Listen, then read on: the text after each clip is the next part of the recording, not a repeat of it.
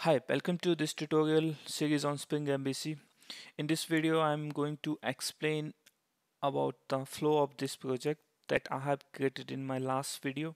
So if you have not seen that video, I will provide the link for that video in the description of this video.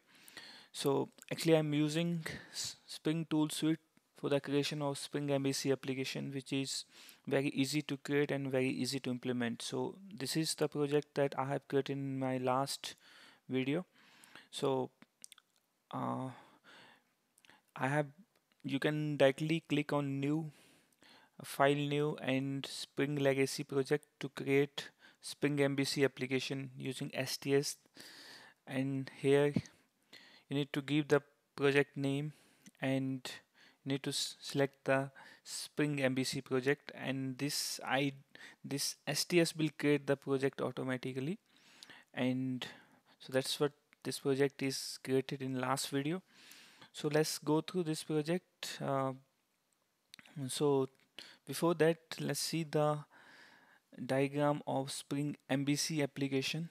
So this is the basic flow of the Spring MVC application. This I have explained in my first introduction of Spring MVC. So let's recap this. So in Spring MVC, the first entry point is dispatcher servlet, and then we have handler mapping and controller. So handler mapping have the all the controller registered. So uh, it after handler mapping, the flow will goes to the controller.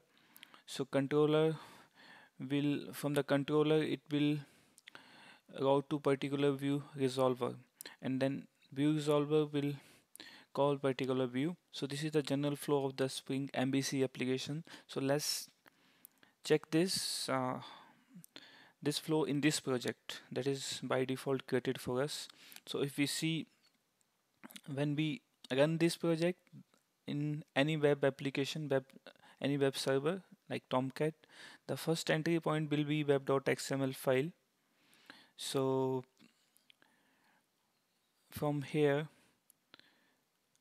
so Tomcat server will start the application and it create a WAV file. It actually deploy the WAV file, and then it first load the this web.inf file, and in this file we have this dispatcher servlet. That is the servlet that is I have explained here, that the first entry point of the Spring MVC application. So it is declared here. If you see, this is the servlet which is declared. So this servlet is actually provided by Spring framework, and this is the first entry point. From here, all the URL will be routed. So if you see, the URL pattern is /, so it means any URL for this application will be routed to this dispatcher servlet. So it means this servlet have all the functionalities of the Spring, so that we can use all the different components of the Spring MVC application. So after that, if you see, we have this servlet context.xml file, which is a init parameter. So it load this XML file. So this is the XML file in this path. So it load this XML file, and then in this XML file we have some configurations, like we are using this configuration. So this is the configuration to actually provide the particular path for the GSP file. So if you see, this is the path where we are actually creating the GSP files. So this is our view and this is our controller. Here, this is our controller, and this is the servlet dot context dot xml file which we have the configuration. So if you see, we have a component scan here. So this tag is very important. So it means it actually search for all the controllers in this package. So we generally use component scan when we have annotation based approach. It means we are creating application using annotation based.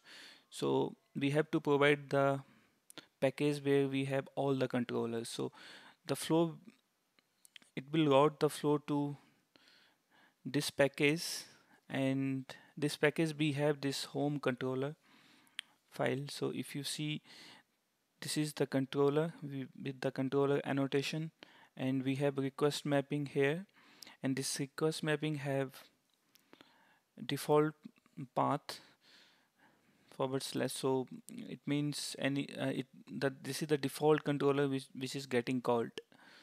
So, and here we are returning home, it means we are calling this JSP page. So whatever string we return from this controller, that is a view resolver. So it will route the request to particular JSP. So our JSP page name should be same the string that we are providing. So it call the JSP home.jsp file. So this is the general flow of this Spring MVC application that is by default created for us by Spring Tool Suite.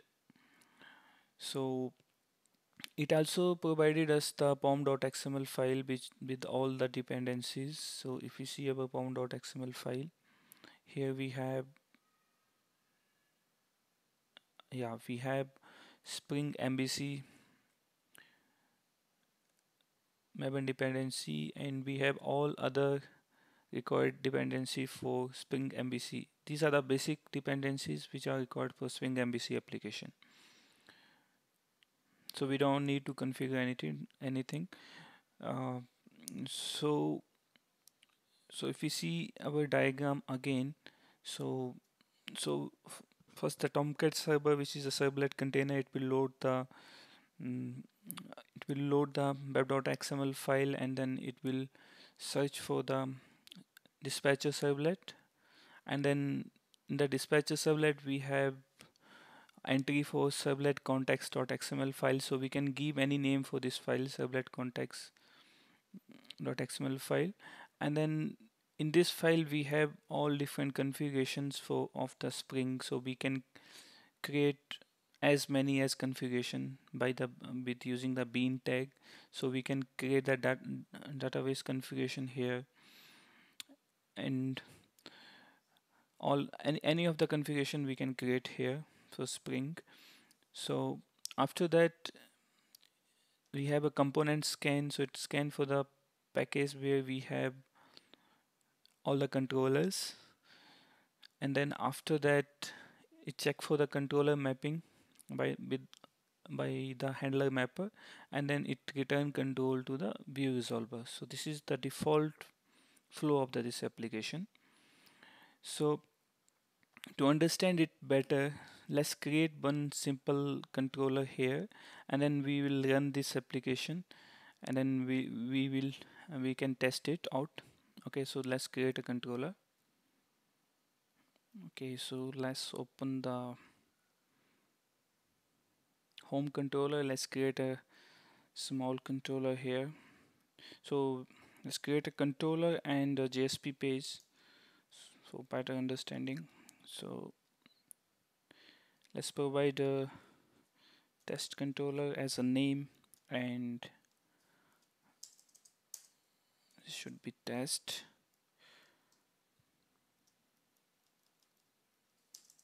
Welcome test. So you can change the message here, and so let's create a JSP page. So we are returning test here, so we'll create a JSP page like test.jsp, because our string that we are returning is test, so the file it will search for test.jsp file. Okay, let's create it.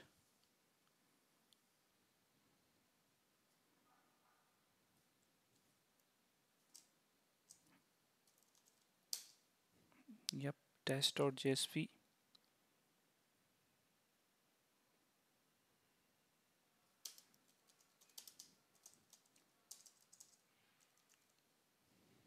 From test controller we can say okay. Yep, so we are done. So let's test it out on Tomcat server. So we can directly run it.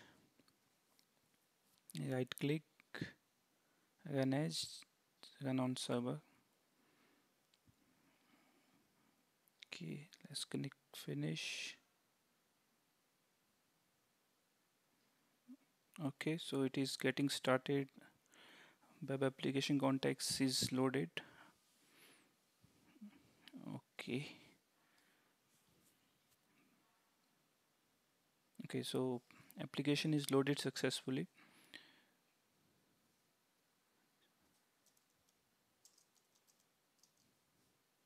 So as you see, I have given test as a name of our controller, which if you see, yeah, so we have created a URL with test, so which I have given here.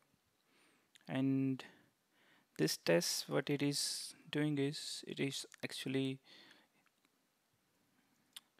has just a message to the view resolver, so it will send a message to view, and then it return test, which is our test.jsp. So after it return to the view, it check for the test, and then it populate the test.jsp file. So that's what it is doing. So our first controller is successfully loaded and it is working. So this is just a small example for the creation of the controller, and this application is working.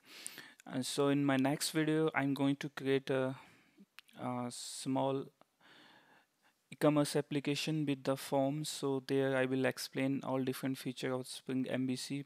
I will start with the model attribute, and because Spring MVC is very good tight coupled with the MVC application, and we are using model uh, attribute, we can easily map the component, map any of the fields from the UI to the Pojo classes, so which I will create in my next video.